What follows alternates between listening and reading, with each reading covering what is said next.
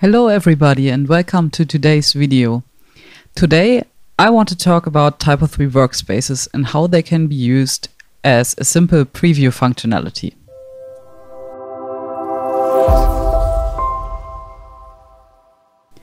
You may all know the problem that you have if you want to restructure a full site. Often users, just use hidden elements to create new content and check whether everything looks okay by previewing hidden content elements.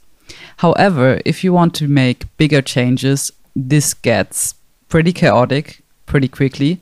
And we are also teaching our editors to just hide elements and not delete them, which kind of ends up with thousands of hidden elements on every page because, hey, we might need them at one point in the future again. So Workspaces provide a solution to this problem, and in earlier versions of TYPO3, Workspaces used to be kind of hard to use and had some things that you needed to know, but a lot has happened in the last 2 years and a lot of bugs have been fixed. So I wanted to show you how you can use Workspaces today, because now I can recommend using it without running into too many errors. So let's see how it works. I have here a pretty basic TYPO3 installation with the introduction package. And to install Workspaces, we first need to install the extension itself. So it's a core extension and we can install it with Composer. As I'm using ddev, we have to use the ddev composer command here. So we are going here and type ddev composer require TYPO3 CMS Workspaces. This looks good. To set up an extension with the command line, we can run ddev TYPO3 extension setup. Now the Workspaces extension has been set up, which means that the database tables have been created, and it should appear in the backend if I reload it. Let's see. Okay, we have Workspaces here. When I click on it, you can see that no Workspaces have been set up. So let's just do this first. I want to have a workspace that I call MySpace because I call the simple workspaces always MySpace. Some of you may be old enough to know why. And that's pretty much it. I'm going to save this. And in this case, in this video, I just want to quickly show you how you can use the Workspaces module as kind of a preview for yourself. So, for example, I have a blog which I use and edit myself. There are no other users. So this is where I like Workspaces for the preview functionality and for the ability to build complete pages like they should look on live without using hidden elements or time restrictions or anything like that, just being able to preview them. And this is what I do with a basic workspace. So I just create this workspace and then I can switch to it on the top right here. If I now make changes to any page, these changes are done in the workspace context. So they are not done on live, but they are done in my workspace context. So I can make some changes.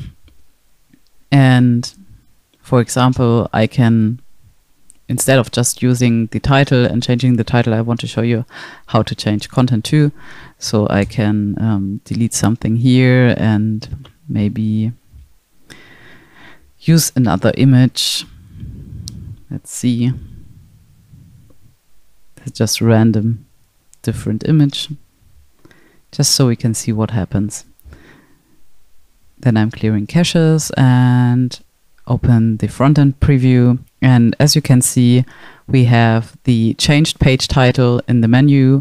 We have the changed image here, and we have a missing word here.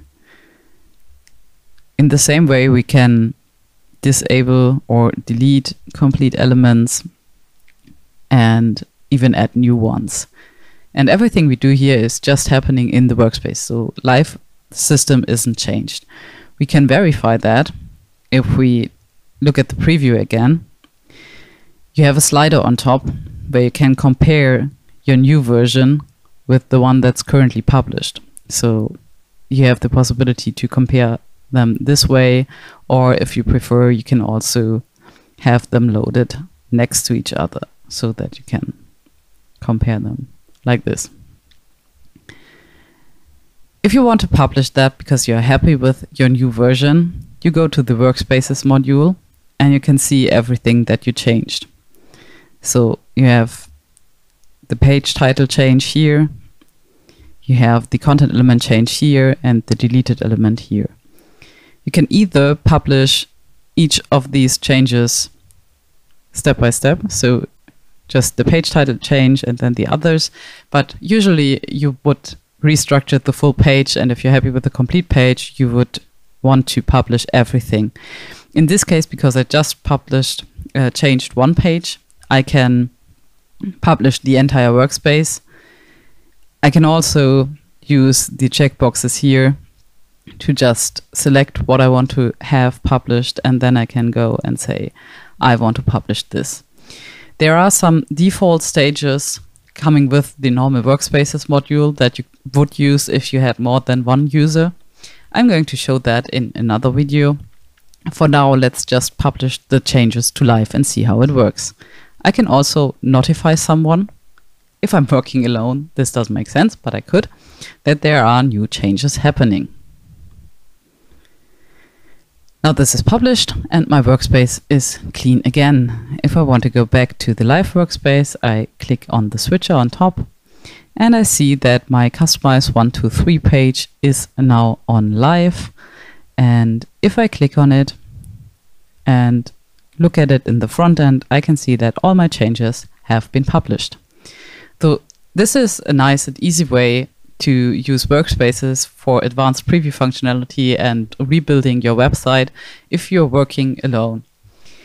It's also possible to work with many more users and many more workspaces for specific use cases, but this should be the introduction that you need to get you started.